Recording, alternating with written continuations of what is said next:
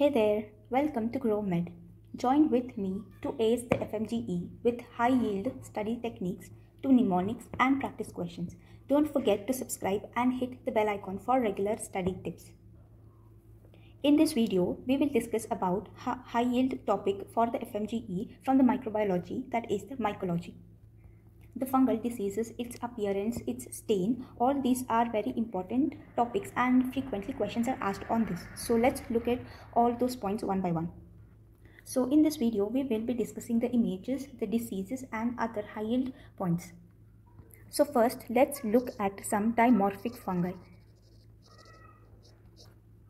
These fungi are called as dimorphic because they exist in two forms, the mold form and the yeast form. So at 25 degrees Celsius, they will be present as a mold, and at 37 degrees Celsius, these will be present as yeast. So this is an image of blastomycosis, which is also called as North American disease. So the classical feature of this is it looks like a 8 on the microscopic examination, and it has a broad base budding, and this disorder usually happens in HIV positive. So the next image, it is an image of the paracoccydomycosis, and it causes South American disease. So this is an image of the yeast form of the paracoccydomycosis, and this appearance is called as a Mickey Mouse appearance or a Marinier wheel appearance. The next image is of the histoplasma, and it causes Ohio or Darling's disease. So the features of this histoplasma or the histoplasmosis are similar to the TB. So in this also there is pulmonary involvement and there is formation of a granuloma. As you can see in this image, there is a granuloma formation. Then moving on to the next image, this is the image of the Penicillium marnefi, and it causes penicillinosis. So in this image you can appreciate that this organism, it looks like a brush or a broom, so it is called as a brush or a broom appearance.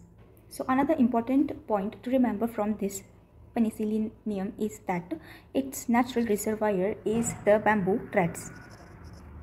Then let's look at the next image. This image is a very important image, and this is asked in integration with the dermatology, and it is also a repeat question. So this is an image of the Sporothrix, and it causes sporotrichosis, also called as Rose Gardner's disease. So this image is of a mold, and you can see here that the mold is arranged in a flower-like sporulation. This is called as rosette of conidia, and in the yeast form it is present in a cigar shape. As you can look in this image that there is involvement of the skin, and it is spread along the lymphatics. So in this disease there is lymphocutaneous involvement. Now let's look at another image, and it is the coccidis. So this coccidis causes coccydomycosis and desert rheumatism or valley fever. So in the mold form it is present as anthrospores. As you can see here that it is like this, a track like this, and there are spores present. Okay, so here also you can appreciate it. These are called as the anthrospores. And in the yeast form it is present as a spirule with endospore. So this is the spirule and the endospores present within it. So this was a list of the important dimorphic fungi which you must read for the Fmge. If you cannot remember all these diseases at once, then there is a mnemonic to remember this, that is the body heat, probably change in shape. So by the body heat means the two different temperatures at which they change their shape. And by this mnemonic you can also even remember the names, that is the blastomycosis, histoplasma, paracoccydomycosis and the penicillium, the coccydomycosis and the sporothrix. Okay, so let's move further by discussing some other important images. So in this image you can see that there are various ball-like structures in which there is a black spot present. So this one is due to the GMS staining, which is particularly used for the fungus, and this appearance is called as a crushed ping pong ball appearance. The green color, it is due to the trophocyte, and the black color, it is the cyst, and they are colored black because of the presence of glycogen. Then next image is a very important image and a must-do topic. So this is also a repeat topic and is frequently asked in the FMGE. So this image is of a chromoblastomycosis. The chromo means it has color, that is the brown color as you can see here, and the blastomycosis means it is the fungi.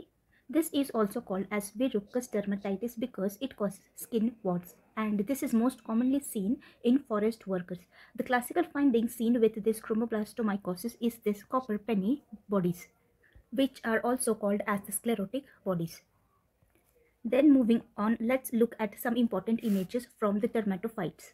So there are three types of the dermatophytes, which are by the name of the trichophyton, then epidermophyton and microsporum. So the first image, you can see that the shape looks like a pencil. So it is called as a pencil shape, and this trichophyton, it involves skin, hair and nail. All the three structures are involved in this trichophyton. Then the next image of the epidermophyton, in this image you can see that this phyton, it looks like a club or a boot shape, and this involves skin and nail. And the third image is of the microsporum, and this microsporum looks like a spindle shape or a fusiform shape, and it spreads through the skin and the hair. So questions are also asked on the microconidia. So in trichophyton there are microconidia in a numerous quantity. So numerous microconidia are present, as you can see here, this all. Okay. Then in the epidermophyton there are absent microconidia. So there are no microconidia present, as you cannot find any microconidia in this image also. Then in the microsporum there are a very few microconidia, this here. Okay, so they are present but they are in a few quantity. So sometimes there is confusion to remember which dermatophyton affects which. So there's a simple mnemonic or a simple trick to remember this, that is the tri means three, all the three. It will be involving the skin, the hair and the nail. And the epidermo means this is a structure which is involving the skin and the nail. So by the epidermophyton you can remember that it will be affecting the skin and the nail, and by the exclusion then microsporum is left and the skin and hair are left. So microsporum will be involving skin and hair. So this is my small trick to remember this. So these were some important points from the dermatophytes. This topic is also very important and a repeat topic. These questions are asked in relation with the dermatology also. Now let's look at some other important fungi. So the candida, there are various examples like the candida albicans, candida aureus, candida krusei. So there's no need of remembering all the names, but the two important things which you must remember is that it causes Raynaud-Braudy phenomenon, that is the germ tube formation. So this is a asked question in the FMGE, the Raynaud-Braudy phenomenon. And another very important question related to this is it shows budding and pseudo hyphae. And also candidiasis causes various diseases like the vaginal candidiasis, then or esophageal candidiasis, oral thrush, meningitis. So these were some important points related to the candida. Now moving on, this is the image of the mucormycosis. So most of them would be aware of this mucormycosis as it was very famous during the COVID-19. So this mucormycosis usually affects the immunocompromised patients, like the patient who are diabetic or who are on steroid therapy for a long time, or patient with HIV. So clinical question can be asked describing these features and giving the image or describing the features like the aseptate and the perpendicular branching. And this mucormycosis, it causes blackish discharge and usually affects the face area like the nose and the ear. So let's look at the image. In this image you can see that there is aseptate hyphae. That means there are no lines present like this, no lines present in between. And you can also see that the branching, it is perpendicular, that is the 90 degrees. So here also you can see that the branching, it is perpendicular 90 degrees. So by looking at these 2 points you will be able to differentiate it as mucormycosis. Then moving on, aspergillus. So aspergillus also, how do you differentiate it from the mucormycosis? So in this image you can see that there are septae present. It is a dichromatous branching, and you can see that the branching, the angle between the branching is the 45 degree. So by looking at this angle and the septum, you will be easily able to differentiate it from the mucormycosis. So now let's look at some important examples of the aspergillus which are asked in the FMGE. So the first image, it is of the Aspergillus flavus. So these above images, these are the images microscopic view, and these images are on the culture. Then the Aspergillus flavus, when cultured on the plate, gives yellow-green color. And one important disease which it causes is the hepatocellular carcinoma because it produces aflatoxin. Then next image is of the Aspergillus fumigates, and on the culture plate it gives a smoky green color. So as you can see here that this can be a green color and this ash like thing when you see something burning or when you see some flames. So this appearance is seen. So by that you can easily remember that fumigates flames like smoky green. Okay.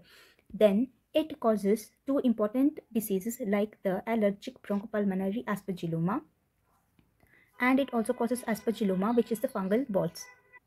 Then the next image, it is the image of the Aspergillus niger. As you can see here that the fungus is black in color.